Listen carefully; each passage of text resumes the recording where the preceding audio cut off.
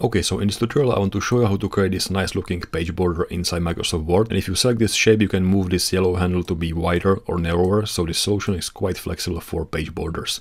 So let's get started. I'll start in a blank document, and usually when you think about page borders, you think about the button which is called page border in the design ribbon, which is this one. But this is really useful only for simple like box-like shapes for your page.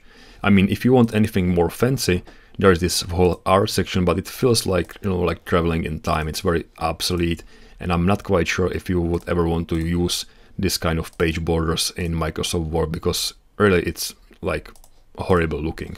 So let me open this page border one more time, select it to none, and what we do instead is we will just draw some random shapes which we'll then use as a fill for the border shape. So I will draw a new triangle, so insert shapes triangle, which is this one, and I will draw it with the shift key being pressed like so and make it like this big. Right click and select format shape. Before I set the fill color, I will change the palette, so design colors, and I think I was using this red violet one, which is my favorite. And for the triangle itself, I will set the line to no line and fill color to any of those default colors. Actually, it's a little bit more visible if I open it from here from the shape format. So for the shape fill, I will use any of those colors. I will also increase the transparency to 50% just so it's a little bit transparent, and then I will just copy and paste this shape multiple times. I can do it a few more ways. I can just press Ctrl C, Ctrl V and just recolor it to a different color. I can also drag it with my Ctrl key pressed, so if I hit the Ctrl key on my keyboard and then move the shape around, it will immediately create me a copy. Now if I want those triangles to be on the different shape, different sizes, I can of course resize those while pressing the shift key just so it keeps the same aspect ratio. What I can also do is I can right click on any of those shapes or jump into the insert shapes, and instead of left clicking I can right click this shape and select lock drawing mode. So this will done is it will just keep drawing triangles. So if I draw one triangle, it will still keep the triangle selected, so I can just draw second one, third one, and I can draw those in different sizes until I just press outside of the page or I just press the escape key on my keyboard. Again, for those I will increase the transparency to 50%, set the line to no line, and I can just continue. And just not to bother you watching me 10 minutes of duplicating shapes, let me speed things up a little bit and get to my final looking shape.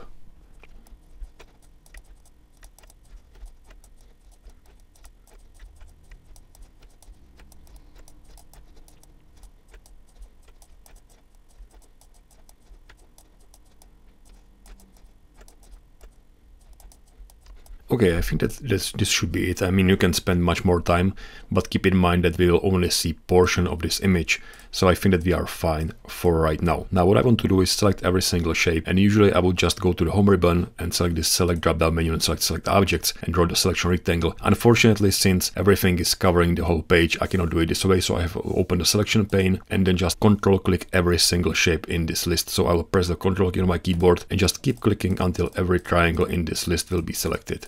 I mean, it takes a little bit of time, but fortunately it's not that bad. Okay, so let me select all the individual triangles, go into the shape format and select group everything together. So this is our base shape. We want to add a new page to the document, but again, that might be hard to do since everything is covering the page. So I will hide first everything. So click this eye icon for our group, then double click anywhere on the page with my mouse and just press the enter key a few more times to jump to the next page. Then I can jump back to the first page, show our shapes with these, again with this eye icon, select this group and copy it into the clipboard using either this button or the Ctrl C shortcut. Then for the second page I will draw a new shape, which will be the frame shape. So insert shapes, and there is this shape which is called frame, which is exactly what we want. I will click it and draw it like a little bit smaller than the page itself, and maybe adjust this yellow handle to be the size of our page border. Right click, select the format shape. For the line, set to no line, but for the fill, set to the picture or texture fill, and click this clipboard, which will use our previously copied image. Now it looks kind of strange. We have to click the tile picture as texture and also set the alignment to be center aligned, just so it looks like the left image. You can see we have some empty spaces on the right side, so we have to adjust the offset X and offset Y a little bit to get it a little bit more centered like so, but I think that this is looking pretty nice. Again, the last thing which we can do is we can move this yellow handle to change the shape of the page border to be even wider or narrower, and I think that this looks pretty nice. I mean, this looks kind of strange, it's a mess of triangles, but once you use this image for the fill for the shape border, I think it looks perfectly fine, and you can probably, or you can most likely use it for your document. And that's it. Thank you for watching and see you next time.